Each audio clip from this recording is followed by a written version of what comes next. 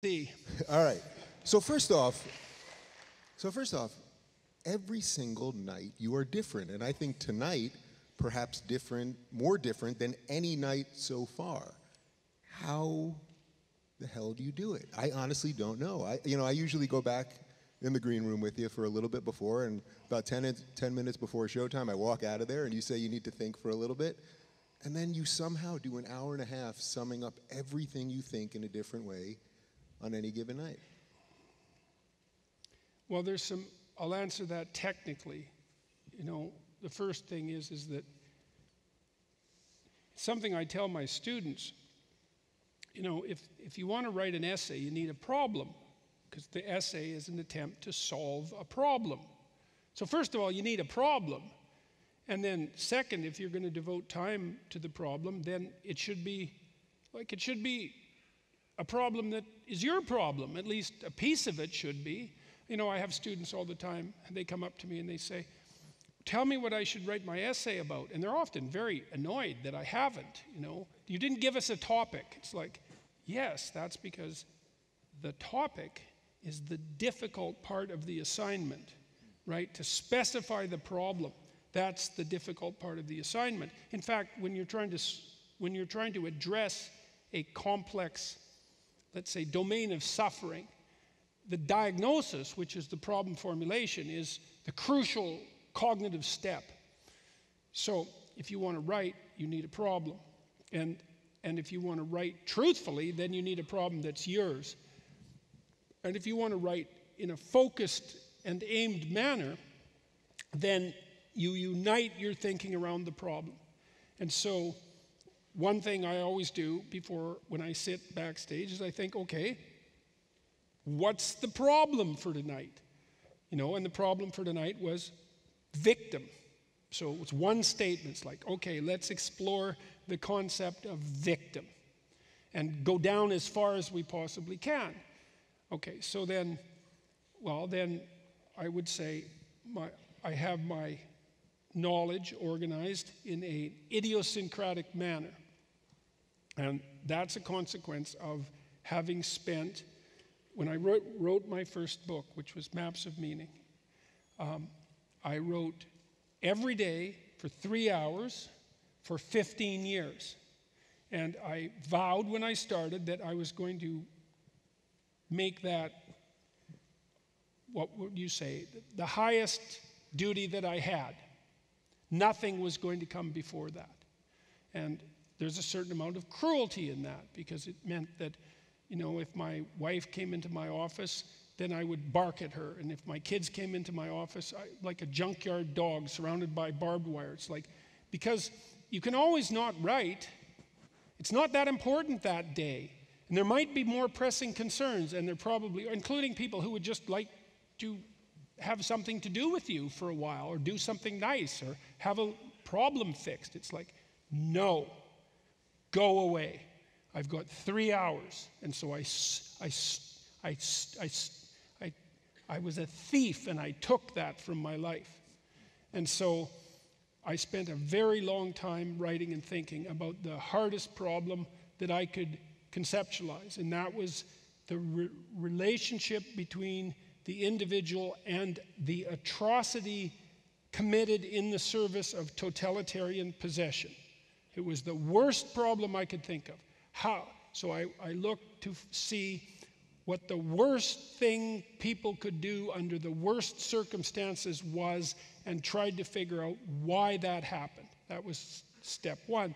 And step two was, having come to some determination about how it might happen, and having learned something that I had suspected all along, which was that capacity was part of the individual, right? Me, as well as everyone else, to determine if there was a mode of acting in the world that would restrict that possibility so that it would no longer manifest itself.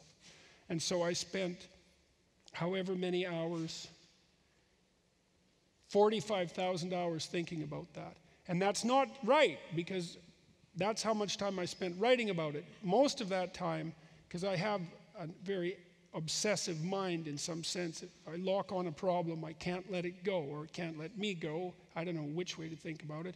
And so it wasn't only that I was writing for 3 hours a day. I was thinking about it all the time, right from the time I woke up till the time I went to sleep. And I was reading about it obsessively. You know, I read a tremendous amount when I was in graduate school. And so the reason I'm telling you all of that is to answer this question. Is like, then I spent 30 years lecturing about it. And, you know, I started out with my lectures fairly structured because I was still wrestling with the ideas, but I tried over the years to reduce the amount of scaffolding, safety wire, netting that was underneath me while I was lecturing, until I got to the point where I didn't need to do anything other than sit for 10 minutes and think, okay, what's the problem? Where am I going? I'm exploring a solution. I'm not necessarily putting forward a pre-constructed solution. Like, it'll be in the universe of solutions I've considered, but I'd like to get it sharper and clearer. So I got to the point where I could go from the problem through the story, using all these things that I had already talked about and knew, and so then I can sequence them. And I think the closest analogy I can think of is jazz improvisation. It's something like that. You know, an expert musician has a tremendous number of habits deeply ingrained, like an athlete, same thing, that are part and parcel, built into him or her. And so I have that, and so then I can come out and think, okay, well, a little of this and a little of that, and that's new. It's like each of these ideas is a personality of sorts, and you can let them have a dialogue in real time and see where it goes. And that's a story, right? That's what a great author does when he writes a book, is he puts out some characters, and then he lets the characters do whatever they would do, and that reveals the story. And so I kind of do that. I let the ideas do what they're going to do and see how they fight and compete with one another. And then that's, see, what people want in a lecture is, assuming that this is a lecture, and it probably isn't, it's probably more like a strange sort of dialogue with the audience. What people want in a forum like this is they want to see thought in action, right? They don't want to see something that's already crystallized and dead, which is why I did read the last time I was here, although I do that rarely. They want to see something, they want to see, well, what they want to see, technically speaking, is something, if you thought about it metaphysically, is they want to see the logos in action. That's really what people always want to see. And I mean that philosophically. And so the real-time part of it, the fact that it's not a contrived performance, is actually crucial to its success. And also what keeps me engaged. Like, I don't know how these damn lectures are going to go when I come out here. I think, okay, victim, man, that's a big problem. Okay, well, we could address it with this, and then we could use this, and I can play those together, and we can see how that goes, and then perhaps I'll be able to draw a rousing conclusion, because it's hard to bring that to the point at the end, you know, successfully, which is something I've got better at over the tour, which is quite fun. But I don't know if it's going to work. And so I'm on edge when I come out on stage. I think, oh my God, I've got a big problem here, and I've got to sort it out in 70 minutes, and there's all these people here. So, and that makes it really tense for me in an exciting way. It's an exhilarating, it's an exhilarating challenge, but that also makes it alive, because I could easily fail. So that's how. It's lots of practice. And then the final thing is, I don't talk about problems that don't matter to me. They matter. This victim thing, that matters. It's important. It's fundamental. And so every night I come out and I think, okay, well, what's the fundamental problem for tonight? And it's a problem that affects me as far, as deep down as I can go, And so, yeah.